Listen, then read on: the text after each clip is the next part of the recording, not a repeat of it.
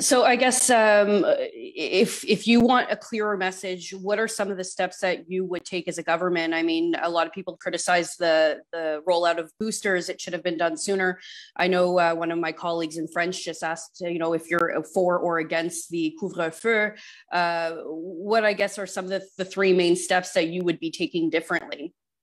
Well, there's no doubt in my mind that the situation we're in, a number of things which should have been handled differently. Let's start with the rapid testing, for example. We have been talking about this for over a year. And we've been saying, it doesn't matter if you don't use them, at least have a plan. Make sure that you order them, make sure that they're readily available to the population in case we need them.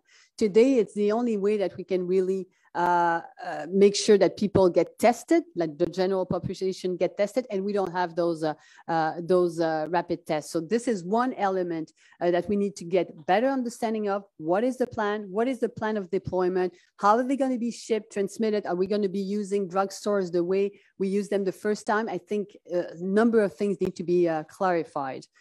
Same thing with the schooling. Ventilation.